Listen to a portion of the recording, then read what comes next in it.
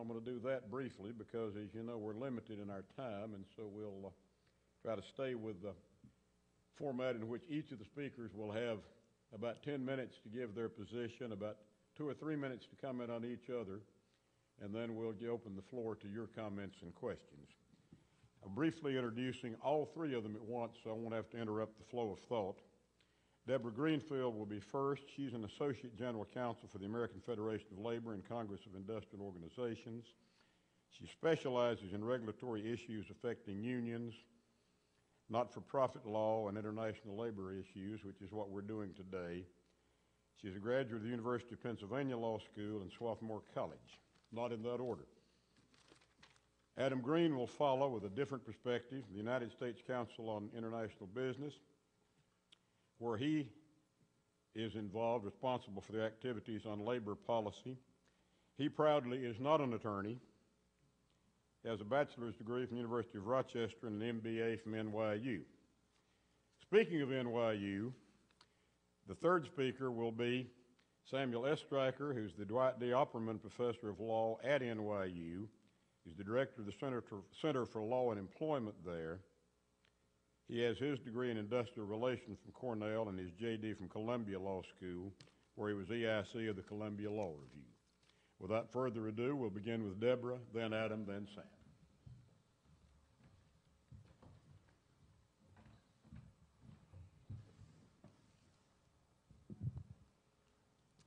Thanks very much for the opportunity to participate in the discussion this morning. And if people want to move forward, it's a small audience, and that might facilitate discussion after our presentation, so feel free.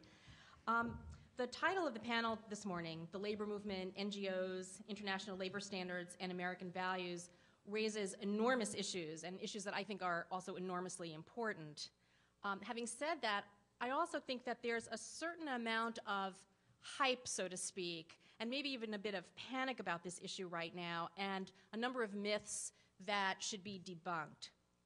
For starters, the role of international labor standards in the global regime was just as pressing at several moments in recent history. When the ILO Constitution was drafted in 1919, when the US made the decision to join the ILO in 1934, and when the ILO adopted the Declaration of Philadelphia, which stands as its charter in 1944. What seems to me to be different now, among other things, is that our increasingly globalized economy provides us with additional tools to address the challenges of human rights, and of course that includes labor rights, within a larger context of income distribution and democracy. And free trade agreements simply provide us with one such tool. I don't think that anybody can argue credibly today that the mere fact of free trade is sufficient to lift the world out of poverty or to develop stable middle-class and working-class populations around the world. And let me just share two statistics that come from the United Nations in its 2007 Millennium Development Goals report. First, the share of national consumption by the poorest fifth of the population in developing regions decreased between 1990 and 2004 from 4.6 to 3.9%. And in Eastern Asia, income inequality is actually widening considerably. And now let me add the following statistic to the mix. In the United States, the income gap has nearly doubled since 1980. And as labor practitioners and labor scholars, I think we should be very concerned about this.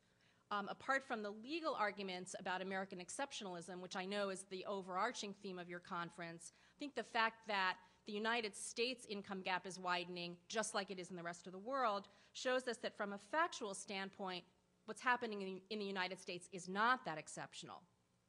So this leads me to the specific question that the organizers of the panel posed to us today and that I'd like to address, and that is, will the ratcheting effect of ILO standards expansion and related NGO efforts effectively undermine American sovereignty and federalism and our labor law's core values? And I'll start by saying that the question to me has a whiff of when did you start beating your wife? Having said that, I think the answer to the question is really a resounding no. And perhaps the most important point I want to make today is that international labor standards are those that the world community, and that includes the United States, has articulated over time. We embraced those standards when we joined the ILO in 1934. We reaffirmed them in 1944 by it being among the countries adopting the Declaration of Philadelphia. And once again, we renewed our commitment to them in 1998 when we voted to adopt at the ILO the Declaration on Fundamental Principles and Rights at Work, which I'll touch on, and I'm sure Adam will also. So the notion that international labor standards are somehow external and could therefore pose a threat to national sovereignty makes no sense to me, and I think it's fair to say makes no sense to the labor movement on a global scale. Having said that, I want to answer the panel's question in 3 parts. First, there's no expansion of ILO standards taking place today. I think what we're witnessing is an attempt to use free trade agreements as another vehicle to prevent countries from gaining an advantage by ignoring minimal labor standards that the entire world, including the United States, has agreed on. Second, those efforts don't undermine American sovereignty and federalism. And third, if you take international labor standards seriously, then you inevitably confront some of the deep contradictions within American labor law and practice. From my perspective within the labor movement, that's an important confrontation that ought to take place, and it ought to guide us in evaluating the adequacies and inadequacies of American law and practice. With respect to my first premise, that there's no expansion of ILO standards going on today, I want to talk about the 1998 Declaration. That declaration, as one commentator has stated, is a succinct restatement of the 4 core labor rights: freedom of association, which includes collective bargaining, the elimination of forced labor, the abolition of child labor, and non-discrimination in employment that are protected in the 8 fundamental ILO conventions. And I can't emphasize enough the fact that the declaration that was passed at the ILO in 1998 is the product of tripartite consensus, as is everything at the ILO. Governments, employers, and workers, including those from the United States, were a part of that consensus. It's our declaration, just as much as it belongs to any other nation. So on the one hand, the declaration imposes no additional substantive obligations on sovereign nations, the United States or any other nation. On the other hand, the declaration does, I think, mark a singular moment in history, because the world community came together and made some choices, some important choices about competing labor rights to arrive at the 4 fundamental rights. Notice, for example, that there's nothing about safety and health in the 4 fundamental rights. There's nothing about minimum wage, there's nothing about working hours, and there's nothing about any form of social protection, including health care or retirement security. So I think that this belies any claim that what core labor standards are designed to do is impose developed world standards on developing countries and deny them their ability to use the so-called comparative advantage in order to to participate in the global trading regime. I think it also belies the claim that what international labor standards, fundamental labor standards, are designed to do is to impose universal social protections on developed free market economies such as ours. Now, not surprisingly, there's been an enormous debate from the very beginning about what it means to respect, promote, and realize the principles underlying these 4 core rights. And in fact, the debate has centered on whether these principles have any meaning at all, whether they even impose any meaningful commitments. Our position in the labor movement is that they do have meaning and they do impose commitments. And that's probably easiest to see with respect to what it means to respect the principles of freedom and association. Because here we have the benefit of close to 3,000 cases considered by the ILO's Committee on Freedom of Association over the last 50 years. And I know that Adam is going to touch on the committee a little bit in his presentation.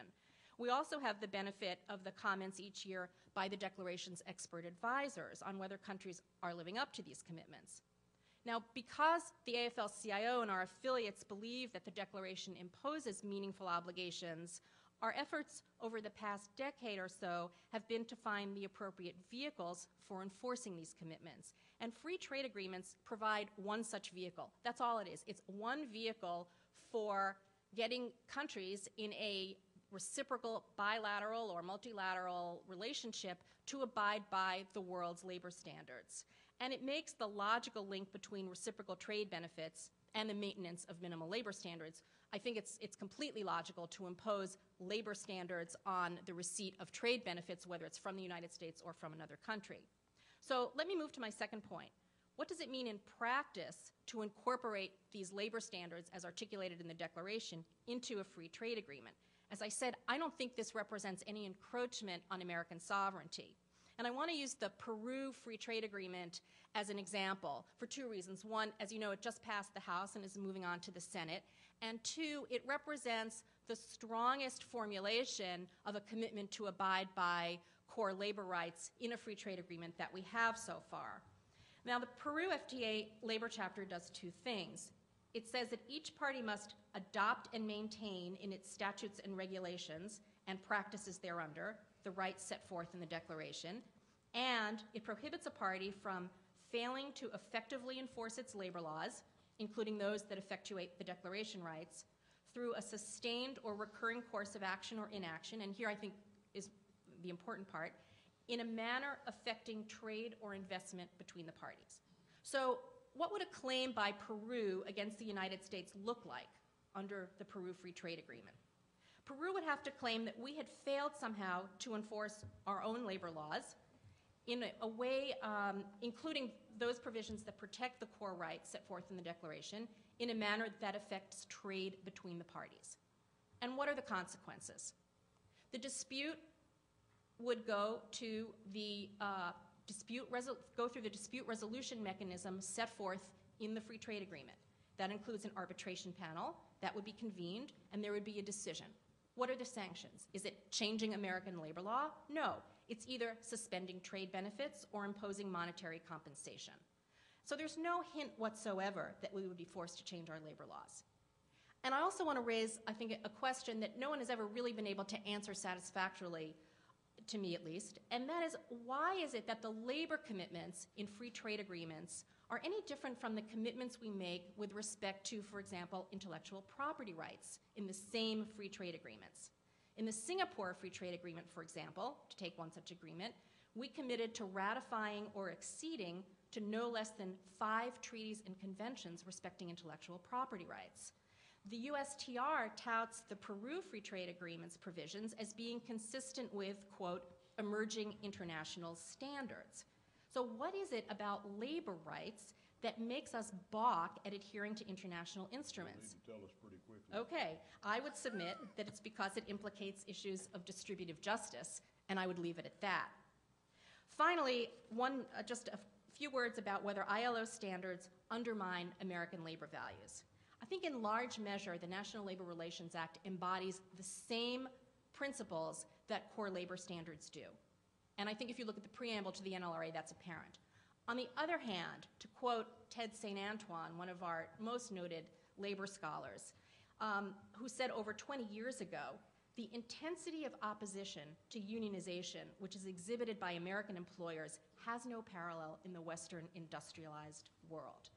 And I would just leave you with this thought, that what international labor standards allow us to do is to expose that deep contradiction within American law and practice. That is, that our basic laws do in most respects, although there are certain glaring exceptions, conform to international labor standards. But in practice, we have gone far, far away from the promise of the NLRA.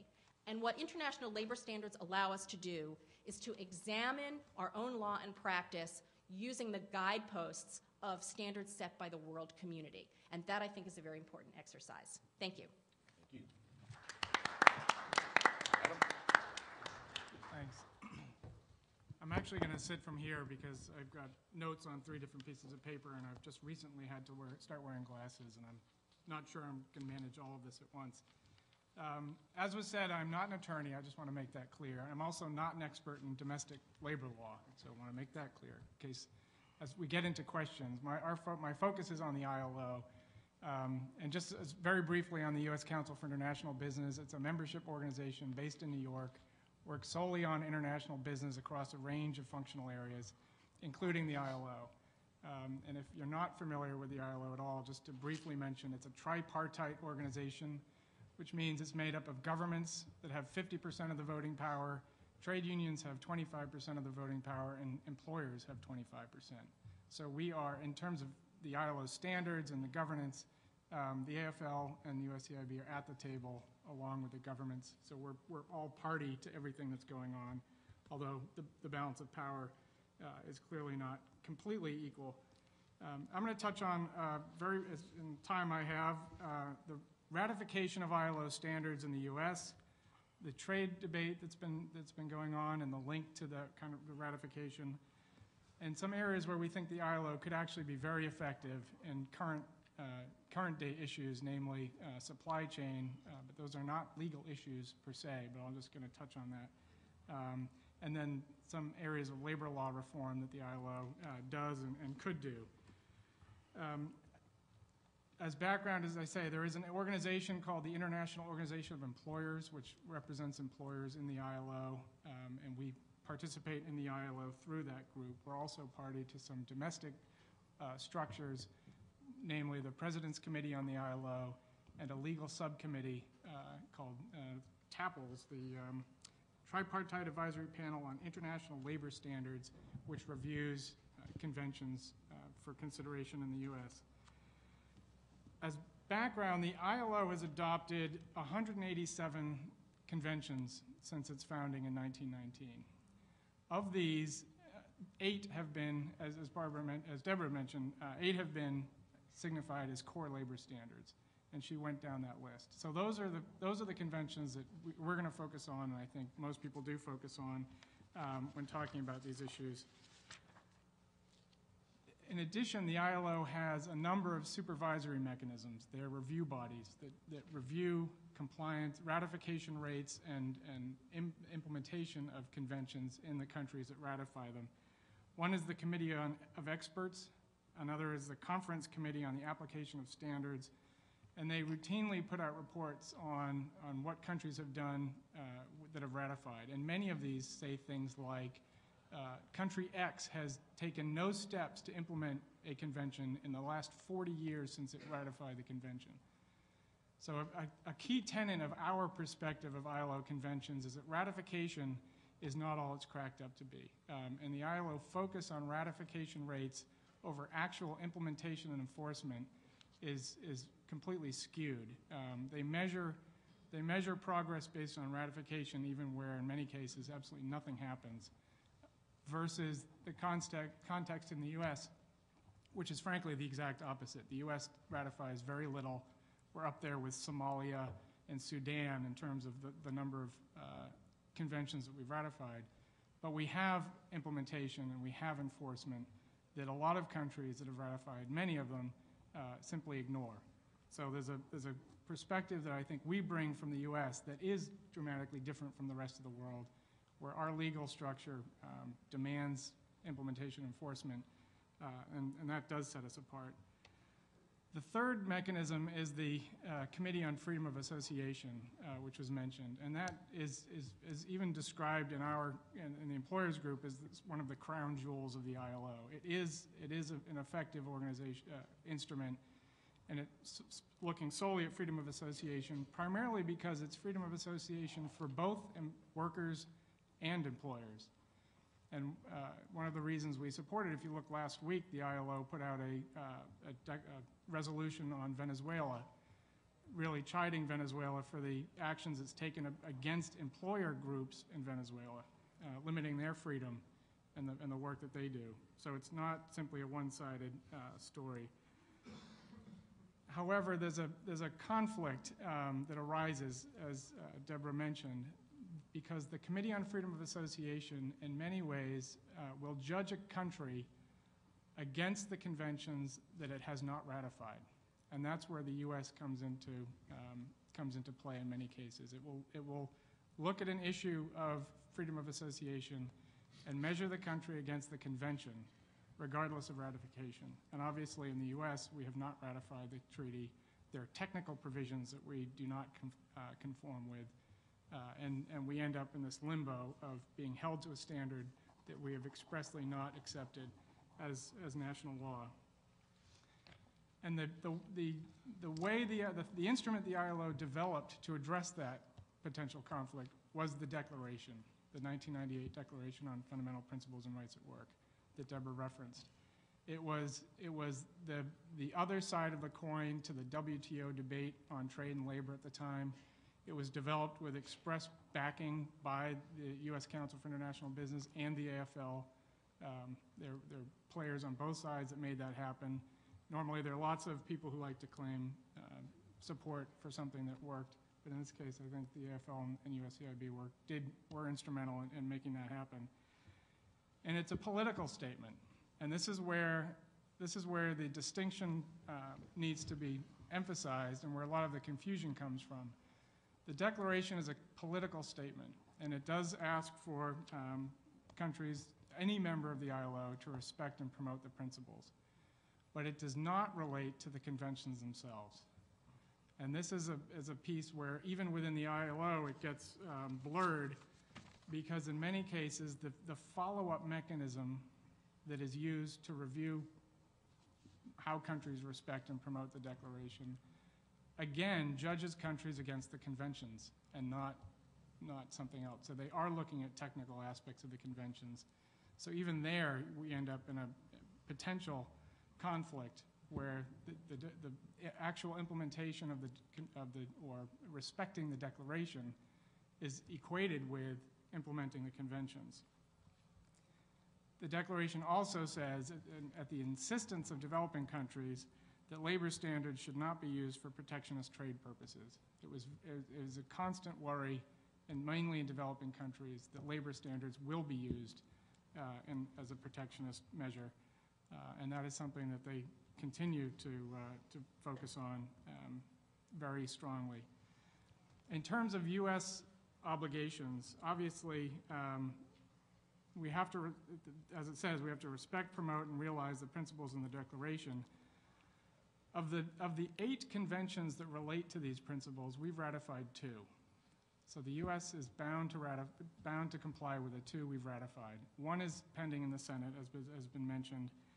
The other 5 have not been ratified, and there's no plan to put them to the Senate for many reasons, but primarily they've been found to conflict with U.S. law and practice. 3 have gone through the legal review that I described, were a tripartite legal review, including workers, employers, and the government, and found to be in conflict. And 2 have simply never been submitted to the legal review because they so clearly conflict with many different aspects of longstanding labor law. In terms of the process, I'll touch on briefly because it was described. There are 3 conditions by which a convention that a convention needs to meet before it can be submitted for Senate consent. That each ILO convention will be examined on its merits on a tripartite basis, so all 3 parties at the table. That if there are any differences between the convention and federal law and practice, these will be dealt with in the normal legislative process, meaning that those will be any changes that are required and deemed necessary jointly will be dealt with through domestic legislative processes, state and federal, and that there's no intention to change state law and practice by federal action through the ratification of an ILO standard. So any changes would need to be put in place first, and then a standard would be submitted. And that's an agreement that is essentially still in effect from 1980 when the U.S. came back into the ILO, an agreement supported by the government, the AFL, and the USCIB, and again, implemented through the legal subcommittee of the President's Committee on the ILO.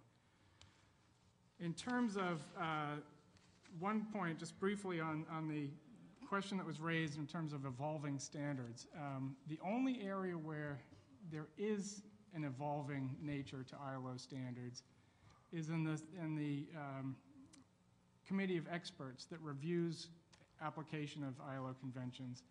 And in their review of what countries have done, they do look at newer ILO standards, more recent ILO standards, to measure the degree to which a country is applying one of the core conventions. So there's an element to which, for the conventions passed in Conventions 87 and 98 on freedom of association and collective bargaining, the committee will look at more recent conventions to inform their review. So in that sense, there is something, it's fairly limited, but there is something to say that conventions passed later will affect the obligations that you may or may not face under the convention. Thank you, Adam. It'd be Sam's turn All right, now. okay. Thank you. By the way, I'm glad Adam's not a lawyer because we as lawyers need non-lawyers. I mean, we have a symbiotic relationship with them, and without them, we don't exist. But I can see that I've lost my audience already. I have a little bit of a muffled voice here because I didn't understand the theme of this segment because I don't see at this point any threat to U.S. federalism. And if there were any threat to it, I'd be very concerned, but I don't see it at this point. Things can happen down the road, and it's hard to say how this Peru model is going to evolve, but at this point I don't see any. I agree with Deborah on this. I'm also qualifiedly endorsing the labor rights approach. I mean, I think there's merit to it to some extent. And I think actually we've dropped the ball on China, which I don't know why there's all this sturm and drang over Mexico and Peru and Brazil, because as far as I can tell from talking to my clients, I'm both an academic and a practitioner, all of our manufacturing capabilities gone to China. And China doesn't have an independent labor movement, notwithstanding the efforts of Andy Stern and others to help out the communist-dominated labor federation. There is one labor federation in China, and it's a very close kissing cousin of the local bureaucracy, and that's the labor movement. So they've just drafted this employment contract law, which looks pretty good, but no one really knows how that would be enforced. So I think China is actually a place where we in the United States should be interested in labor rights, because it is a form. I take a very contrarian view here. I think trade is great for the developing world, and the data supports that. It is where the U.S. multinationals are, where the highest wages are being paid, even in China. It's in the coastal regions where that trade is going on. All the evidence suggests that the direct investment is going into places that are pretty good on labor rights, not bad on labor rights. And if you're a country that gets stuck in one of these terrible places, you want to get out of it. I was involved in writing a brief in the Second Circuit in a litigation involving Talisman Energy, which is a big construction outfit. One of their predecessor companies got involved in the Sudan. The first thing they did when they bought the company is get out of the Sudan. They still have legacy Alien Tort Act litigation, but what I'm saying is there's a tendency out there to think that this is for them. It's not for them. It's for us. Is there a public interest in maintaining a somewhat healthy manufacturing sector? I happen to think there is. I fear if we have a conventional war down the road, that we'll have to beg the Chinese to tell us how to build warships. I mean, that bothers me. That's a national security interest. I also think we should be interested in whether or not we can employ people who are not going to be part of the knowledge economy. Can we employ them in decent jobs? So here I also share some concerns with the AFL-CIO. I just wish they'd be more honest about what is driving them, because I do think this is a big concern. We have subcontracted out our entire manufacturing capability to China, and they are competing against us under terms that we would not allow even in Mississippi or any of the other states of the Union. I mean, with a dominated labor force that cannot move from province to province, that cannot bargain freely, where the price that is attached to limb and life is low. I mean, these are all things that we ought to be concerned about, and there's nothing wrong with saying we care about it for us, because at the end of the day, I believe that is the true source of charity. We care about it, and therefore we're going to do something about it. Now, on the other side, to show you that I'm a contrarian, I am concerned about the evolving labor rights movement, and I want to say a few words about it. I have no problem with the ILO declaration, the basic notion that it'd be a free and independent labor movement. That's very important, with the notion that if you have a child labor law, you enforce it, that you don't discriminate against people on the basis of race and religion and gender. That's what I understand the ILO declaration to be. I am troubled, however, by, this is a movement afoot, it hasn't really fully happened yet, but using these norms as a predicate for litigation and for, chastisement of the United States and that sort of thing. One is the point that Adam made about ratification rate. In the United States, when we sign a treaty, it's taken seriously. In lots of these countries, it's not. It's extremely difficult to enforce these treaties. They generally operate under the assumption of non-self-execution, which means it takes an act of Parliament to make them the domestic law of the particular state. Our assumption here in the United States is the treaties are self-executing. They're part of the supreme law covered by the Supremacy Clause. Another problem is concepts. I went to law school because I'm a materialist.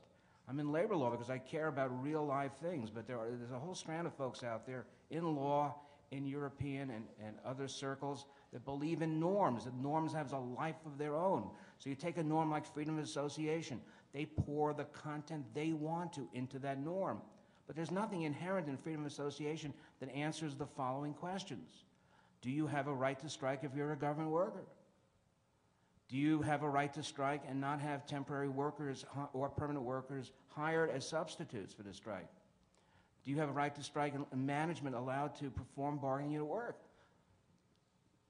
Do you have a right to exclusive collective bargaining as opposed to members-only collective bargaining? Do you have a right to have the state extend the collective agreement to the non-organized sector? These are all important features of other laws, and are they inherent in freedom of association? If you read the reports of the committee, so-called committee of experts, I call it so-called committee of experts because I don't believe they're experts, but they read into freedom of association their desired content, and there's nothing inherent in the concept.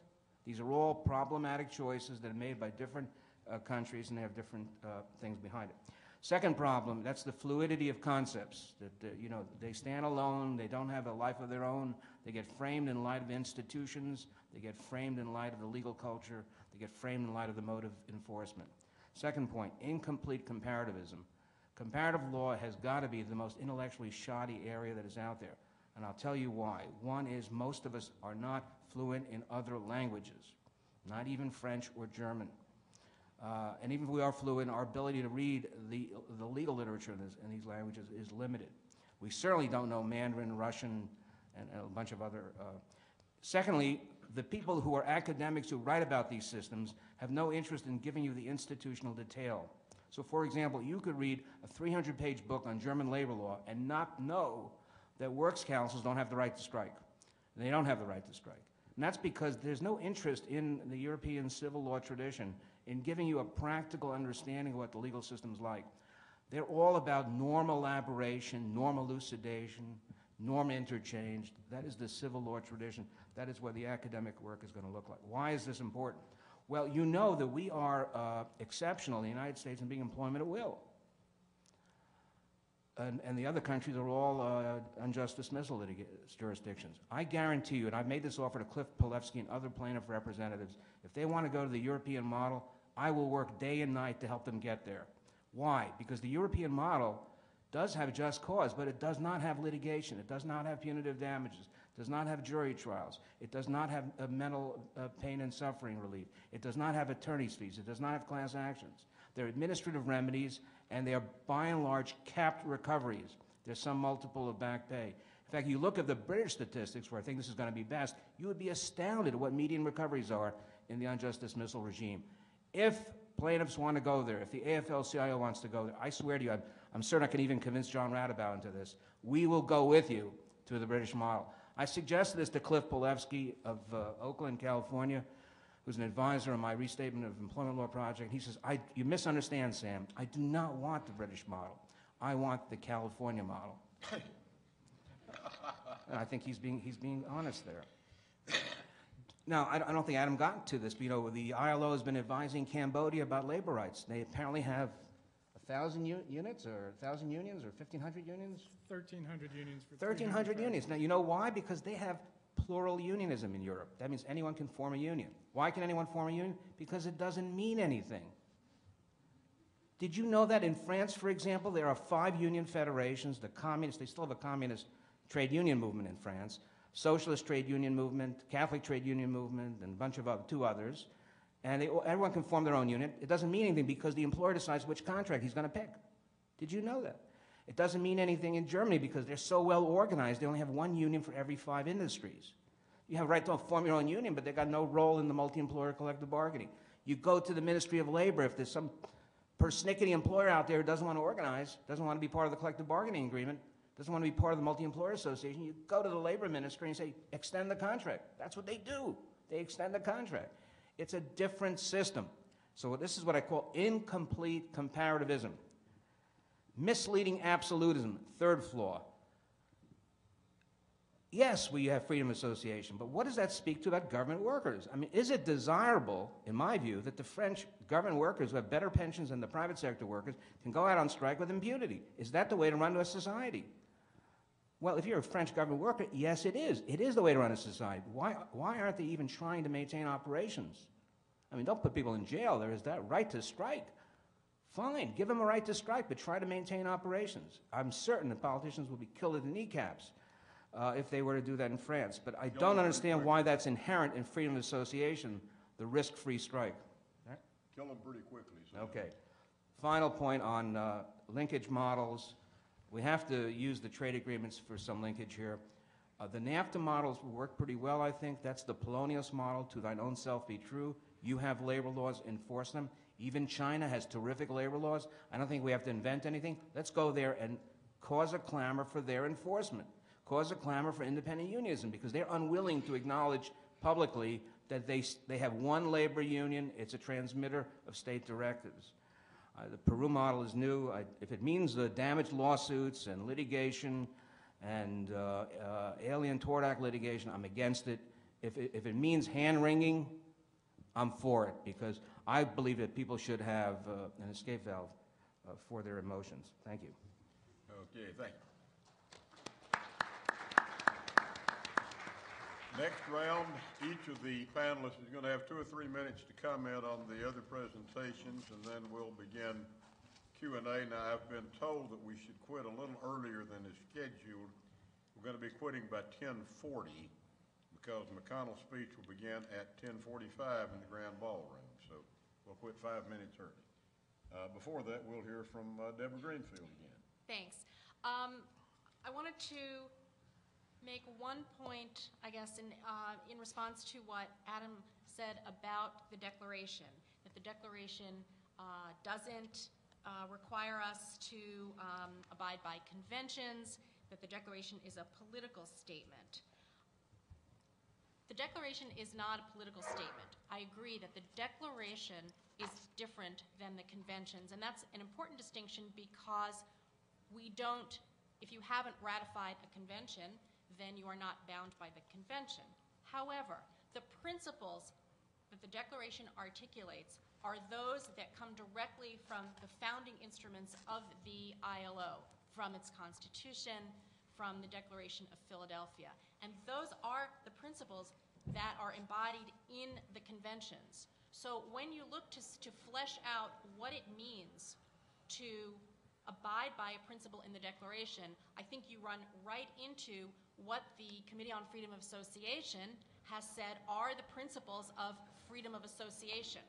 The Committee on Freedom of Association, and I think this goes to something that, that Sam said, which is that there are no inherent standards in conventions. That may be, to me, that's a statement that doesn't have much meaning, because the world community on a tripartite basis has, over the last 50 years, articulated what it means to abide by principles of freedom of association. That is what the Committee on Freedom of Association does on a tripartite basis. So, for example, why do we know that not including agricultural workers or domestic workers or public servants within the definition of employees under the NLRA is a violation of freedom of association? It's because the Committee on Freedom of Association has articulated that time and time again. It doesn't matter whether we've ratified the Convention on Freedom of Association. It's a principle underlying the conventions, and it's a principle that we, as a member of the ILO, agreed to when we joined the ILO. And so I think that there's way too much emphasis placed on the distinction between the Declaration and the Convention. Second, and I'll just say, a word about self-executing versus non-self-executing treaties. I think we could spend weeks, months, years talking about self-executing versus non-self-executing, and I don't think we should assume that the reason the United States doesn't ratify conventions with respect to labor rights is that because we think once we do, it will have an immediate effect on United States law. That's way too simple and simplistic an analysis of the effect of an ILO convention on domestic law. Adam? Thanks. Just very quickly, I think we're just going to have a different view on the declaration, because in the way it was developed and constructed, it was, at least in our view, it is a political statement. As a declaration, it's not legally binding. So it's not written as something that can be binding, and in our view, should not be and can't be equated with the conventions themselves, because in many ways, we can respect the principles. The whole point behind the declaration was that you could get out of this mire of the technical details of the conventions versus upholding the principles of freedom of association and the others that we can all get behind. And you can hold out against countries like China that are members of the ILO and hold them to take them to task and ask in terms of respecting those kinds of rights. In terms of the impact on trade, and Deborah had said it correctly in terms of the two areas. One is up in the deal that was struck that hasn't quite been implemented yet. In our view, linking it to the declaration is fine and right. It's fine. The declaration is, as we say, it's a political statement. It upholds those rights. It is not the conventions. If there was a link to upholding or abiding by the conventions themselves, obviously the whole thing falls apart because we are out of compliance with at least 5 of them. In our view, the more important and the other piece that has more of an impact is still the piece that was always there, which is effective enforcement. That started with NAFTA and has been in the labor provision in every trade agreement since. It holds the parties to the effective enforcement of their own national law.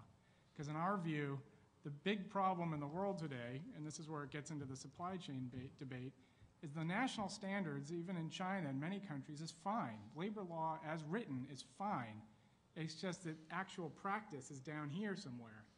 And it's a result because of the huge percentage of the informal economy in a lot of these countries. These people are simply not in the system. In many respects, they have rights in law that are beyond the capacity of about 95% of the enterprises to deliver. The best maternity leave you can find in the world is in Eritrea. You have countries that have 3-year severance pays, mandatory, that nobody gets, and just simply nobody gets because nobody took it seriously.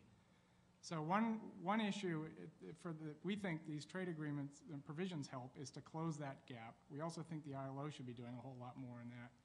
As related to that, though, as a final point, you can't insist on a culture of compliance, which is something we as a country do. We insist on a culture of compliance here. We insist on it in other countries. If the legal standard is completely out of whack with the status and development of the country, and that's what's happened over the years, many countries have instituted labor law that is beyond their capacity to deliver and implement. And so there will have to be reforms in countries like Eritrea to reduce, I think it was multiple-year maternity leave, full pay or paid and a half, down to something that they can actually provide. Okay, thank you, Adam. Sam? I'm just a little bit surprised that Deborah takes the view that freedom of association is what this committee says it is. And I think that Samuel Gompers would have been very surprised. Now, I don't think it's a legal basis for that assertion. Yes, that's a committee that says what freedom of association is, but it doesn't spell out the content of our commitment under the ILO declaration. If it does, Adam, you've done a very bad job, and you and Ed Potter before you in negotiating that.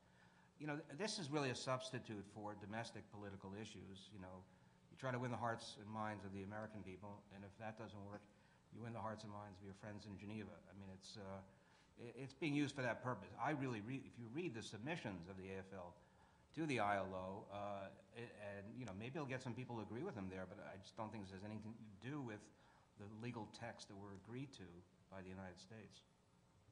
Okay.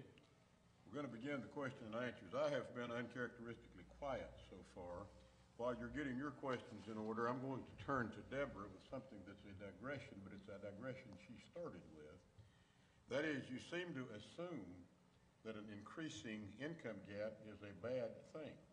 I suggest if you think of the model of two guys in Seattle starting a software company in their garage and making several $1 million the second year, they automatically have increased the income gap between them and anybody working for them. Now, over the next few years, they can double the pay of the people working for them, but they're tripling their own, and the income gap is increasing, but everybody's better off. This is an expansionist time, even though a little slower than it was the last 2 quarters. Why is not an increasing income gap, at best, a good sign of an expanding world economy, and at worst, a neutral sign of the inevitability of the laws of large numbers? The increasing income gap, in my view, is not a sign of wide shared prosperity. It may mean that some people are making more money, but if the share of consumption goes down among the poorest, and if their share of the income that the world is creating is going down, and that's what the statistics show, then what we're doing is, yes, we may be creating more income, but only for some people. I don't understand the logic of that at all. If everybody is going up, but that's not if the everybody case. is, whoa, it going may up. or may not be the case. But But whether we're there's not a larger debating- income gap is not an evidence that there is a decrease in absolute terms in the capacity of the bottom consumer. When you're comparing it to an increase at the top, all that shows is the rate of relative increase. It has nothing to do with whether there is, in fact, an increase in poverty. It is at worst neutral. It is not logically any sign at all that there's a decrease in absolute terms. Their share of a larger pie may be a smaller percent and still be a larger piece of pie. It's at worst neutral. We'll have to look at the statistics in question. It depends on whether they factor in. I think you agree with that, Deborah, don't you? Pardon? That it isn't the differential alone that's troubling you. Right. All I'm saying is the differential is at worst a neutral quality. It is not a sign of anything getting worse.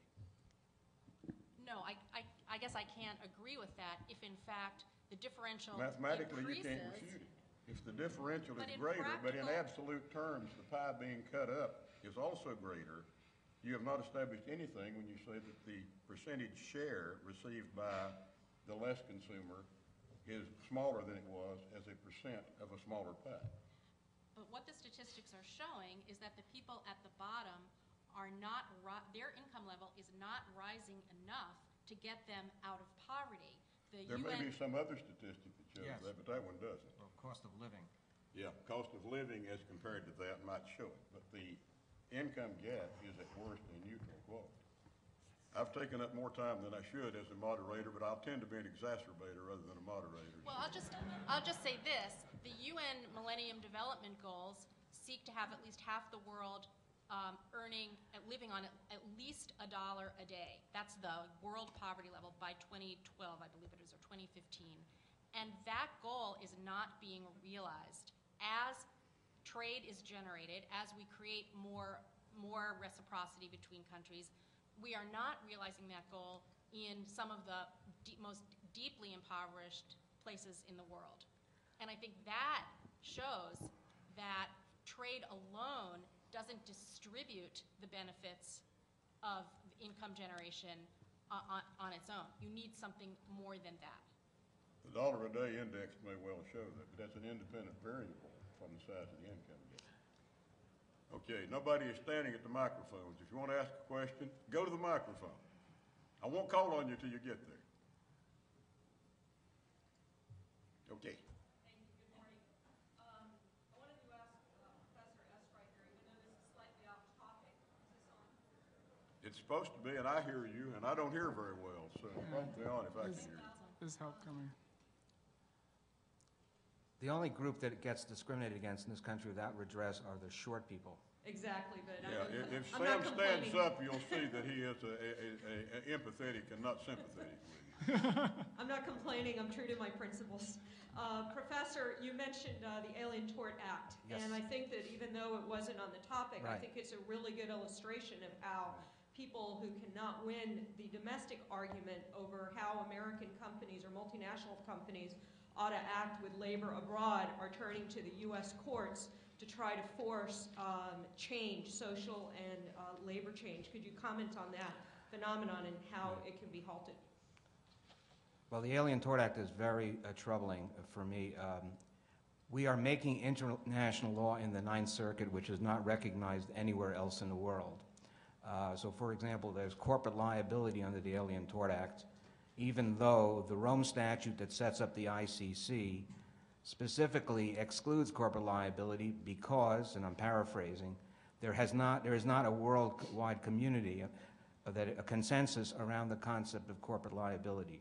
The Ninth Circuit uses a definition of aiding and abetting liability, also not recognized anywhere else in the world except for the appellate judges on the International Criminal Court for the former Rwanda and Yugoslavia, who seem to have nothing else to do with their time but take common law crimes like rape and turn them into genocide crimes. And they write these 100-page opinions with 150 paragraphs. And then, Ninth Circuit has picked up on that. I'm very troubled by this statute. And, so you take a case like the one in the Second Circuit still pending, which involved this Canadian company, Talisman Energy. I think I mentioned it earlier in my remarks. They built a couple of airfields for the government in the Sudan, at least their predecessor did, without any specific intent of furthering any heinous activity. Sudan was not listed by the State Department at that time as a country that, or by the Canadian counterpart as a country you couldn't do business with. And now they've got this ongoing litigation involving, tens and tens of lawyers all over the world. I think it's troubling. I mean, that is, we have this judicialized system. It's not just the self-execution of treaties. We have a user-friendly legal system, a tortified legal system that is the envy of plaintiff lawyers all over the world. There are all these, I call this the chocolate chip cookie concept. We may not have the greatest normative law in the world. We have a lot of grain in our cookie that's not very interesting, but we have a hell of a lot of good exceptions, and they are rich, deep chocolate, and when you bite in the cookie, your teeth get stuck.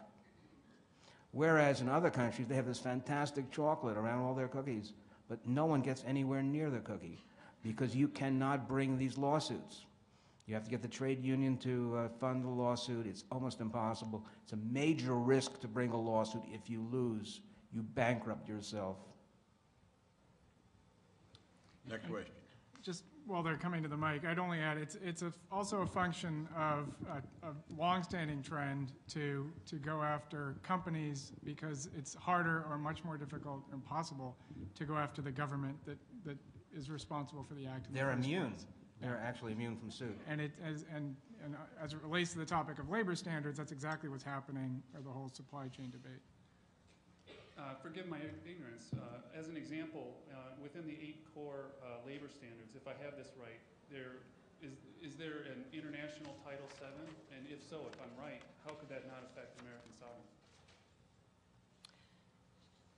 There isn't a core convention on non-discrimination. Is it as detailed as Title VII? No. And so when you say, how does it affect American sovereignty, if we haven't ratified the convention, as we've all said, it is not American law. We have lots of checks and balances before we ratify a convention so that we only ratify conventions that don't have a conflict with domestic law. So again, we have a whole system of to ensure that the convention is not going to preempt, supersede, choose your word, domestic law. Nonetheless, the convention sets out certain minimal standards of non-discrimination, and we are therefore entitled to, at the ILO, get an opinion about whether or not an American practice does or doesn't conform to the world community's view about what minimal non-discrimination in employment standards are. I don't see that that's an affront to American sovereignty. We're not called upon to change our laws as a member of the ILO. Going back to your point about the declaration, then, if a declaration has language saying, for example, the pursuit of happiness, and that hasn't been executed by a body, a state law, or a statute otherwise, can somebody go and sue on the principle of the pursuit to happiness under? No. So let's take a real example instead of something like the pursuit of happiness. Let's take the exclusion of agricultural workers from the National Labor Relations Act, right? They are not entitled to the protections of the Act. They're not defined within the scope of employee. We know that that violates principles of freedom of association at the ILO. We know that because the Committee of Freedom of Association has said that over and over again, okay? Does that mean that an agricultural worker, an organization that represents agricultural workers, could sue whom? Sue the government? No, it doesn't. It absolutely does not mean that. What it means is when we look at the adequacy of domestic labor law and we want to see what's right and what's wrong, and we want a yardstick, a measurement, we have the world body, again, government, employers, and workers, participating in all of the decision-making by consensus. We have those yardsticks. Where there is, it's getting to be somebody else's turn now, I think. John? Two questions, one for you and one for Sam and Adam. On this issue of associational rights, yes or no, candidate Greenfield, is it not true that the union's position in arguing that the Convention on Associational Rights is critical, isn't that just a complete rehash of the debate that led to Taft-Hartley and what we've heard forever for all of us in the room through every undergraduate and graduate course forever by professors arguing that we should have collective bargaining. It necessitates a representative of the employees, therefore the U.S. law supports unionization, when in fact the Taft-Hartley Act says by choice of the human being, the fellow citizen, the worker. Isn't this just another way to rehash that same argument again? No. Interesting. I disagree. Thank you. And follow So up. you knew the answer to that question, John? Yes. I'm not sure why then you try to insult the National Labor Relations Board by filing a mock complaint with the ILO when you know this country hasn't affirmed that confederation. What's the point in that?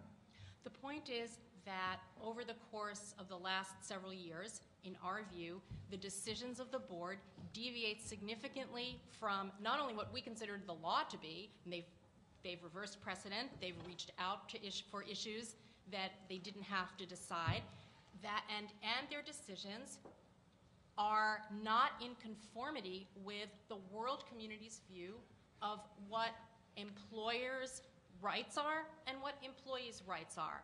Does it mean that we think this is another way to shed light on what we think, on how far we think the NLRB has come over the last several years in turning its back on the ability of workers to exercise their associational rights under the Act, free from intimidation and harassment by employers. The statute does not give employers the right to terminate people who exercise their rights of freedom of association, to harass and discriminate against them, for example. That's what, in our view, the decisions of the board, and I'm not solely talking about the decisions that were issued in September, but over the last few years, that's what the corpus of decisions shows us. I'm almost afraid to do this, but I'm going to interrupt at this point for a moment. If the board's decisions are contrary to law, as you say, why are we not the proper place to be expressing that view rather than an international body? My court sits, I spent most of yesterday reviewing decisions of the NLRB. Usually it's management who comes and says we've been mistreated. Usually we say, no, you haven't. But why are you talking to some international body instead of me? What have I done? I don't mean to exclude you from our wrath. You have a question for us, John? There are many avenues, right? And domestic and appeal is one of them. I think there's nothing wrong with the AFL-CIO complaining to the ILO. It simply But I am light. troubled by your saying that what the Freedom Association Committee says is a commitment of the United States. That's what troubles me. But, I mean, employers go to whatever forum is congenial to them. I don't think there's anything wrong with that. I don't think it's a threat to sovereignty. Do you, John? No, I was just exerting my English ancestry and thinking what was gentlemanly. No, so anyway, next question. For the management side. If this is it, then it's somebody else's turn after this one. Go ahead. Yes, on the management side issues, what do you think is the role of, and does it really accomplish anything, this corporate social responsibility sort of cliche today? Does the cliche accomplish anything? You sort of answered the question. Well, it depends. I mean, it depends entirely on the company and what they're trying to do with it. It's a term that encompasses a whole range of things. The most practical area as it relates to our discussion, for me, is the supply chain responsibility program. I think it's important. I think the companies, you take Coca-Cola, for example, whom we know. I mean, I think it's a great company, but I don't think they did a very good job of policing the relations they had with bottlers in Colombia. And it has been, I'm making a practical materialist argument, it has been an enormous headache for the brand worldwide. And I think the company recognizes that now. So if that's what you mean by corporate social responsibility, that's important. Now, if a company is doing well and has done well in a town like Rochester, I don't see why they can't make a contribution to the welfare of Rochester. So that's another aspect of corporate social responsibility. But the piece that it links to here is that obviously what's changed is that they're being held much more concretely to the actions of their related partners or suppliers. And if people, there are two terms that are related but different. One is supply chain and one is sphere of influence. And a company's supply chain exceeds beyond its sphere of influence. You can directly control yourself, you can somewhat control joint ventures, et cetera, but outwards, at some point, it's beyond your control. And this is where it links back to the trade discussion. The effective enforcement of national law is key, because the supply chain management programs that a lot of companies have invested heavily in apparel, toys, electronics, in an ever-growing number of sectors, is a short-term fix at best. It's a Band-Aid, and you can pour in millions of dollars. Walmart conducted 17,500 plus audits of factories last year. And you can say anything you want, but it's an unsustainable level of activity that will still never ensure the complete, perfect. Gap yesterday announced that there was some child labor. So you're saying it's necessary but not sufficient. It is. It's a Band-Aid, and that you have to have government involvement, and that's the piece. That's the piece that has not been happening yet. And it's our hope that the ILO can broker some discussions where you actually get the national government involved and beginning to actually implement and enforce its own laws across the board, not just for those factories that export that already tend to be better, and apply it to the domestic enterprises for domestic production that tend to be generally worse. Most production in China is not directly by the U.S. companies, but by suppliers that you've never heard of before, and they're owned by all sorts of people. And I'm not sure why Walmart should be able to compete with U.S. Counterparts or any other company if they're using suppliers that are violating some basic standards, and not what the Freedom Association Committee says, but basic standards. If it's compelled labor, if it's child labor violates the local laws, if it's discrimination against women. And I think most companies would agree with that. I think, Adam, I would agree with Adam about corporate social responsibility. I know it's the darling of a number of labor movements outside of the United States. I would say that enforcement of domestic law is itself not even enough, where domestic law falls short of certain minimal standards. But it is a Band-Aid. I would agree with that. Next. This question is for Professor Estreicher. When you were proposing that we implement the European system, what we see in it's kind of a two-part question. Implement which system? I'm sorry. The European system. Right. On the first hand, are you suggesting that we repeal the Seventh Amendment? And on the second hand, do you think that we'd see an influx of privately funded plaintiffs' litigation in the event that you were going to see plaintiffs being forced to pay for defense funds in the event that they lose their litigation? I'm not sure I heard the last part. That we're going to see an influx in privately funded plaintiffs' litigation. I mean, from interest groups. In Europe? Yes. No, not in Europe. Were we to invoke a system where plaintiffs were forced to pay for unsuccessful costs of defense. I wasn't advocating that, but I think we have a system here, a litigation system in the United States, which I've called another writing, system that provides Cadillacs for the few and rickshaws for the many. We have this system that is just a crazy system. The world doesn't understand it. I think we can borrow something from them. Does it involve repeal of the Seventh Amendment? As I understand it, if we create an adjudicative mechanism outside of the civil courts, it's not subject to the Seventh Amendment. Yeah, that could be subject to a long lecture, but the Seventh Amendment does not provide jury trials for A, cases in equity as opposed to law, or B, for relief that was not subject to jury trial at the time of the adoption of the Seventh Amendment. Thank you, Judge Sentelle. Yes, we have a ruling, even an advance ruling on that point. Thank you. Yes. Another short person here. My question is for Ms. Greenfield. My name is Ray Lajeunesse. I'm legal director for the National Right to Work Legal Defense Foundation. The United States Supreme Court has held in several cases that the freedom of association includes the right not to associate. It's also held in a case called Smith versus Arkansas State Employees Association that the freedom of association under the First Amendment does not include the right of government employees, state and local government employees, to collectively bargain. The ILO Committee on the Freedom of Association has held to the contrary in a case involving North Carolina. Is it your contention that the United States Supreme Court is in violation of freedom of association under international labor law?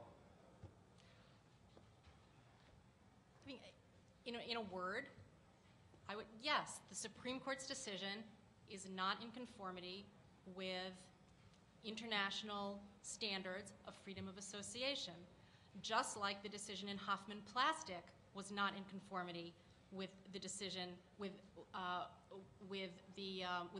international standards of freedom of association.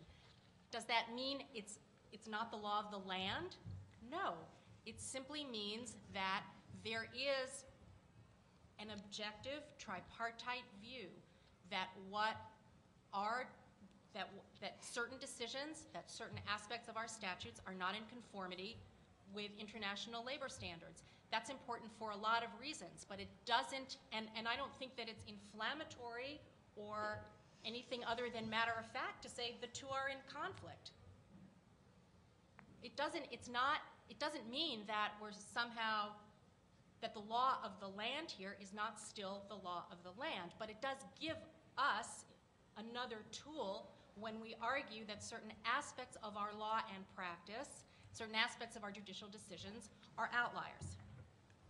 In Hoffman Plastics, for those of you who may not be familiar with it, the Supreme Court held that it was not necessary for our businesses to have to go back and pay people who had neither worked nor were legally eligible to work. I'm not sure exactly what was wrong with that, nor was I displeased when the Supreme Court adopted my dissent from the lower court and made it the law of the land.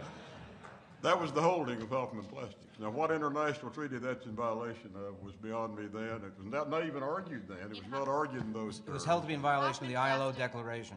Pardon? It was held to be in violation of the ILO Declaration. No, it's a violation of freedom of association principles. That's what the Committee on Freedom of Do Association... these principles stand? I mean, I cannot believe that we're talking that freedom of association principles just stand there in ether, independent of the institutions around them. Let me say that I would not recognize Hoffman Plastics from Deborah's description of it. This is quite a digression. What happened there was the employer fired workers for admittedly wrongful reasons, organizational reasons. They violated their rights of association. This was established. Everybody agrees that's the law of the case. Some of those workers, however, were illegal aliens who were not eligible to be working in the first place. Now, they were paid up to the day they were fired. We're talking about time they did not work.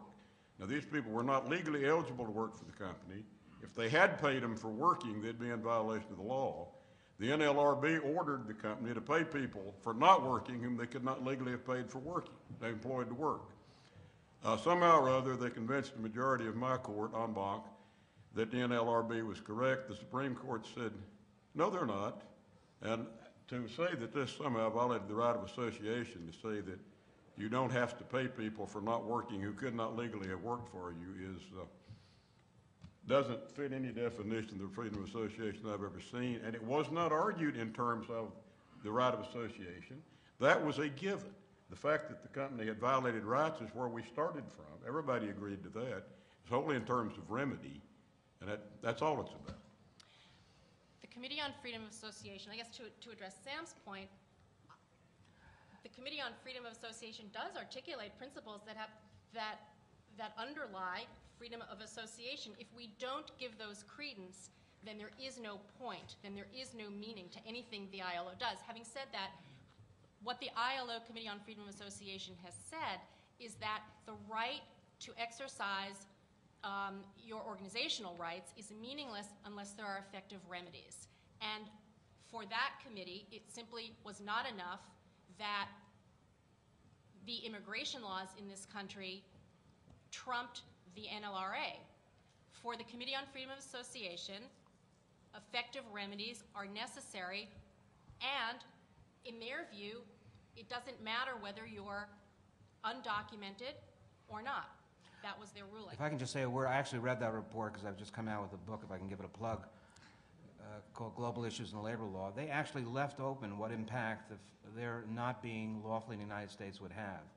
Now, you tell me what that ruling means. Now, I do not understand the United States being represented as a juridical body. Now, if that is true, then I think that we've made a mistake going into the ILO, but I don't think the United States is represented as a juridical body on the Freedom of Association Committee, and they've delegated the sort of law application function to the Freedom of Association Committee. Am I wrong about that, Deborah? I don't think that we've delegated a juridical function to the Committee on Freedom of Association. There are no particular countries represented on the committee. There are individuals on the committee, and there is global representation. That is, they're not all from the Northern Hemisphere or the Southern Hemisphere. So you have a lot of Americans on it. No, you do not have a lot of Americans. I was at a Mexico NAFTA conference as one of the academic experts. It was embarrassing. All of my academic colleagues are there in front of the Mexican audience condemning U.S. labor law. And all the Mexican labor specialists, to the extent I could understand them, were extolling Mexican labor law. And it's just, I mean, the fact that you might get a U.S. academic to sit on the committee, it's not that hard to do. I mean, and to attach such significance to a declaration of the committee seems troubling to me. First of all, we're not talking about the declaration. We're talking about the Constitution of the ILO and the Declaration of Philadelphia, which are the governing instruments of the ILO. If membership in the ILO is to mean anything, it has to mean that member states are obliged to respect, promote, and realize, or whatever words you want to use, the principles that are underlying the conventions. And how do we know what those principles are? We have a body that the world has created that articulates what those principles mean. I don't see that that's an affront to American sovereignty. It doesn't trump American sovereignty, but it does act as an objective comparator between what the world community says are the basic principles of freedom of association and what a member state does in its own law and practice. We're going to give Adam one bite at this one, and then we'll go to the next question. The trouble we have with the way the committee works is that and our main focus, again, is projecting a culture of compliance for many countries that don't have one. And the ILO itself tries to hold countries accountable to conventions they haven't ratified. And it's sending, for us, it's just sending the wrong signal. They're looking at violations of conventions that haven't been ratified and publicly so, and it completely runs counter to the message that you should do what you say you're going to do. Here, there are countries that have ratified them and done nothing, and they're, report after report for 40 years saying this country has taken no action to implement the convention it ratified. And on the other hand, the U.S. gets hauled in for violations of conventions it hasn't ratified, even though we do have systems in place that differ in different technical ways, but essentially support freedom of association. Next I don't question. think those- Next question. William Bastani, Kirkland and Ellis.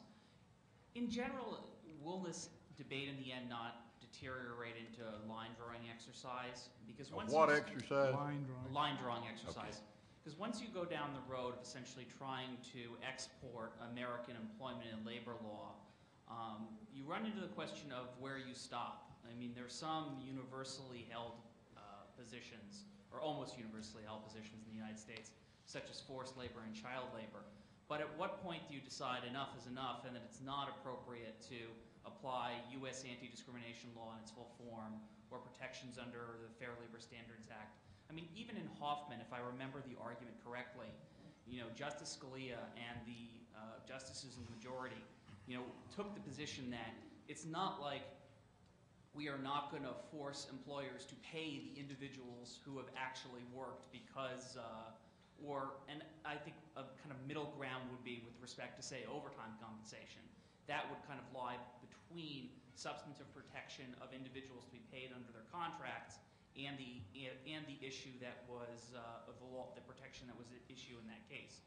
So what principles do you use to draw the line as to how far you go in trying to impose American labor and employment standards on the rest of the world? I guess the part of the question I don't understand is where the imposition of American labor and employment standards comes from. It's not what the ILO is trying to do.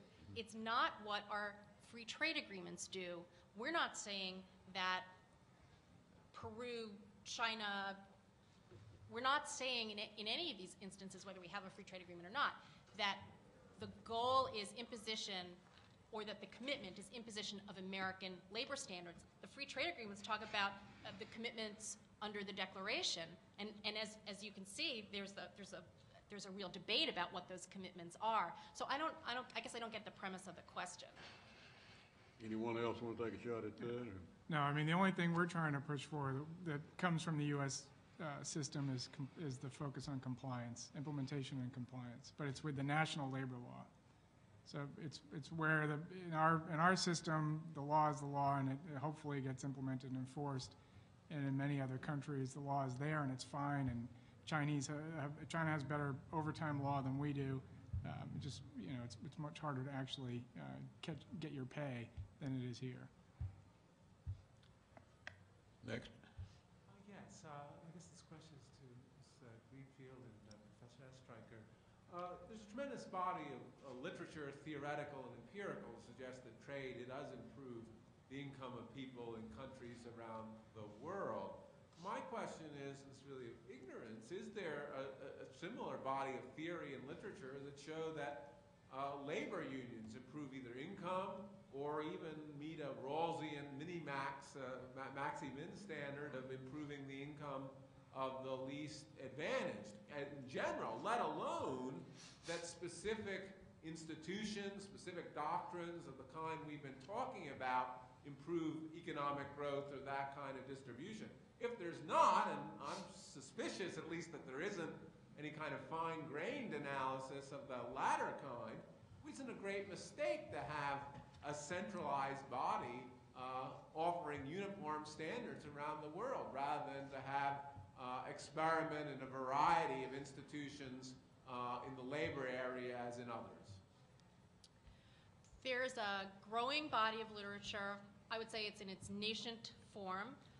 There's a study that the ILO and the WTO did in March of 2007, which reviews the literature on this, which shows that developing democratic trade unions actually strengthens the ability of the working class in a particular country to survive. It encourages foreign direct investment. There's a study by the OECD. I'm sorry, I don't have it off the top of my head, but there is a growing body of literature that certainly refutes the contention that the developing strong democratic trade unions around the world will hurt investment and trade, but it also is now showing that it actually strengthens the global trading regime. So I think I realize the danger of anecdotal evidence, but I think the working conditions in the union mills in American comparison have been significantly better than in non-union mills. I'm not talking about today, but in the days before, the bad old days, and the labor unions are still trying to get their toehold, those mills that were unionized had better working conditions than those that were not. I don't think there's a democratic country in the world, I could be wrong about this, that does not have a strong independent trade union movement. And until there is one in China, I don't think there's any guarantee we're going to have we're going to evolve towards a democratic society there that in some broad sense shares the gains from trade. We've learned bitterly, I think, in this country, we had unregulated labor markets that didn't work out.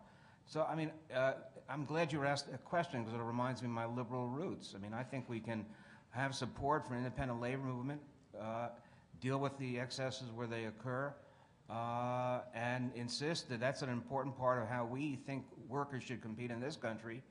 And then I think it's an important part of what we should expect our trading partners to do.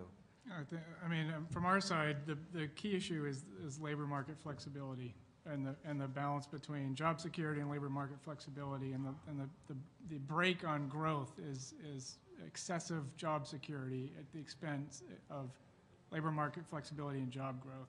But that's not an inevitable accompaniment of the labor union. No, that's what I'm saying. It's not. That's usually accomplished by legislation in these countries. Yeah, no, it's not a function of whether there's a large union movement or not. It's just simply the rules on labor market flexibility. There are some very interesting studies coming out of the Cambodian apparel industry that showed that the development of, no matter how many unions there were, and there certainly was no one apparel union, but the development of even factory by factory, strong grassroots-led, shop floor-led unions really contributed to the rise in living standards. If I could just say one more thing about that linkage. It seems to me you could be against a worldwide body imposing uniform standards and be more affirmative on the case for unionism in domestic countries. I don't see the necessary connection there. I think they're definitely independent variables. You can have a strong domestic labor union movement, trade union movement in this or any other country without any international organization. And well, the discussion of the liberty of people to associate for peaceful, lawful purposes is interesting. And of course, there's been international movements along those lines for many years. I was curious about something that Ms. Greenfield brought up. You spoke of a international standard of a dollar going towards $1 a day as sort of a base wage. And my question is this. Well, I'm somewhat curious where that comes from, like what the source of that is. And along the same lines, even 40 years ago in the 1960s, the Grateful Dead would sing, make good money $5 a day, make me more might move away. It seems like that $1 a day would be a decline in standards. Well, it depends on where you're looking. The $1 a day comes from the United Nations. At the turn of the 21st century, the United Nations established Millennium Development Goals. And one of the, and I can't remember how many of the goals, but one of the goals is that by, I think, 2015, a certain percentage of the world will be at or above the global poverty level, which is $1 a day. So that's what that comes from. Just quickly on that, before the next question, I think the goals are great. Trouble is there's been nothing really to articulate how you get there or what they're asking countries to do to get there. And we've been looking more at a program at the World Bank that is looking at domestic reforms that will promote growth, and growth that will help raise the economy and income for people. Will also help raise tax revenue for governments that, in many cases, get a tiny amount of the tax revenue they should get, in which case they can't fund things like labor inspectors and environmental inspectors and everything else that goes with it, fund the court systems properly so there isn't rampant corruption.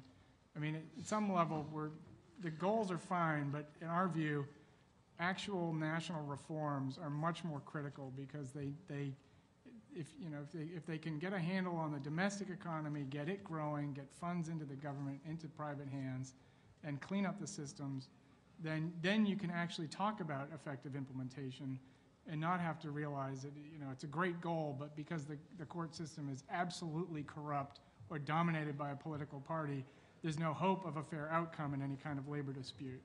So the rights are great at the top, but you need the systems and institutions in place domestically, in our view.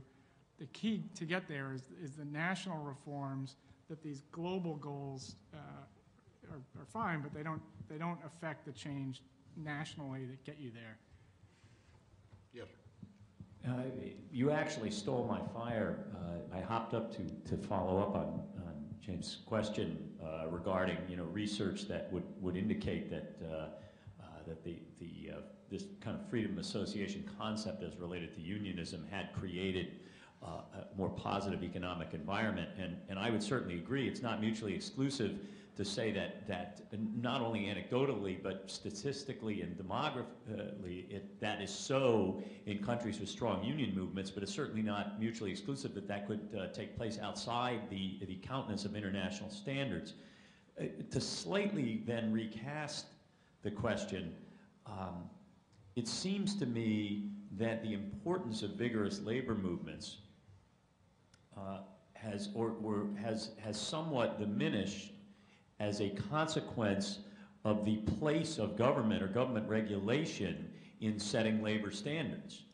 That the labor unions have almost become an intermediary between workers and the government as much as they are an intermediary between workers and their employer.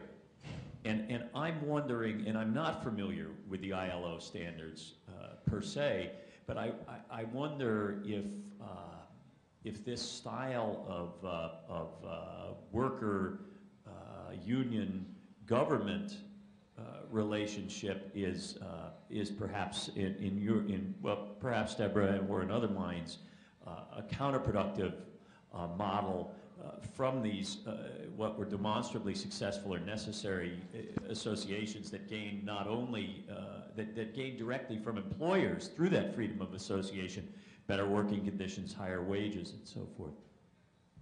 Well, it would be ironic, I suppose, to say that we don't need unions anymore because now we have government will control, government will provide, everyone's rights are secure. I think we in the union movement see that that's absolutely not the case. It's not the case here. It's not the case anywhere else in the world. I mean, what unions do is to force change, whether it's a distributive justice model or any other. They force change. They force change partly among employers, partly in the government, but they also continue to improve the working conditions, the wages, the rights of those they represent, and they are, I think, constantly in a tension with the government in terms of what more should be provided, not just for those they represent, but for everyone else. So I think optimally you might get to the point where you have minimal standards like the Fair Labor Standards Act, like the Occupational Safety and Health Act, but there's so much more work to be done. I can't imagine that that would happen without collective action on the part of workers. If I could speak to that, even though I think you didn't address it to me. I think there is a relationship between the health of unions and private sector and the growth of laws across the world. And I understand what Deborah's saying. She's right. You need some basic laws. But the more you rely on the legal system and the litigation model to deliver justice, to occupy the labor cost, the regulatory component of labor cost, the less room there is for unionism. And you can find this throughout the Latin American countries. Now, maybe the union movement's a political force that keeps it in place, but it's not there as a private economic institution, which is what I think, Gompers and those folks had in mind. They didn't trust reliance on the state, and it's kind of ironic. There's now more reliance on the state. It's not so much about the U.S. movement, but worldwide, I believe the reliance on the state in lieu of collective bargaining is the pattern, is the trend.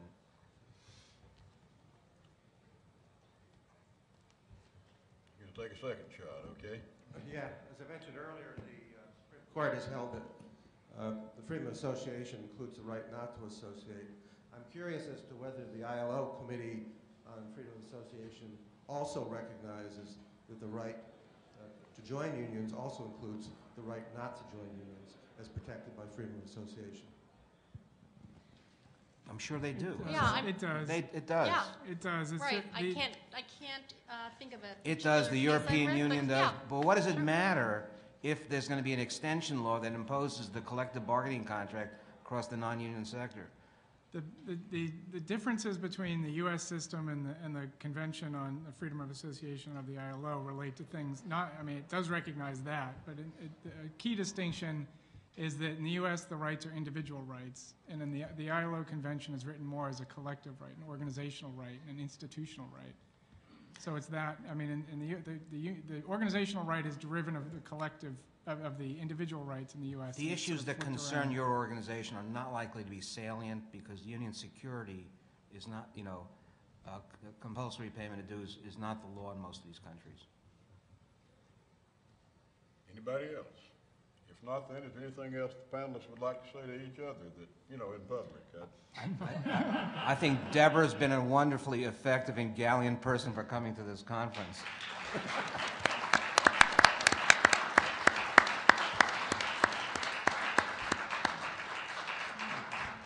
I don't hear from anyone else. I don't see anyone else, so... I did, just very quickly, sorry, you gavelled, but Go I'll ahead. sneak in. Just on the one remark, that in terms of corporate responsibility, the notion that it's a Band-Aid relates to the aspect of supply chain management and enforcing labor conditions that threaten your supply chain. The overall notion of integrating some of these key issues into your management and direction, is a long-term trend. It's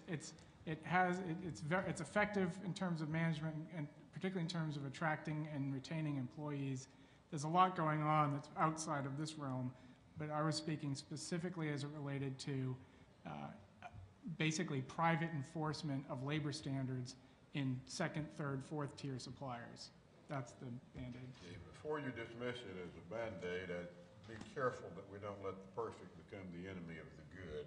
If it may not do everything you want it to, that doesn't mean it couldn't be doing some of the It's an things. important positive development. It's here because there's a void. It's basically there's a complete lack of, well, not complete, but there's a lack of government enforcement in many countries, and this is essentially a private enforcement mechanism to fill a gap. The point that we have to work on in our organization is to ensure that there's somebody tunneling from the other side, that is hopefully the ILO working with national governments to implement national law and help them do that, so that at some point there's an actual handoff and you don't end up with companies making a decision as to whether a factory is or is not meeting national law. You actually have a judge making that decision. Unless that inspired some further comment from somebody, and seeing none, then the meeting will stand adjourned at the sound of the gavel. Thank you. Thank you, sir.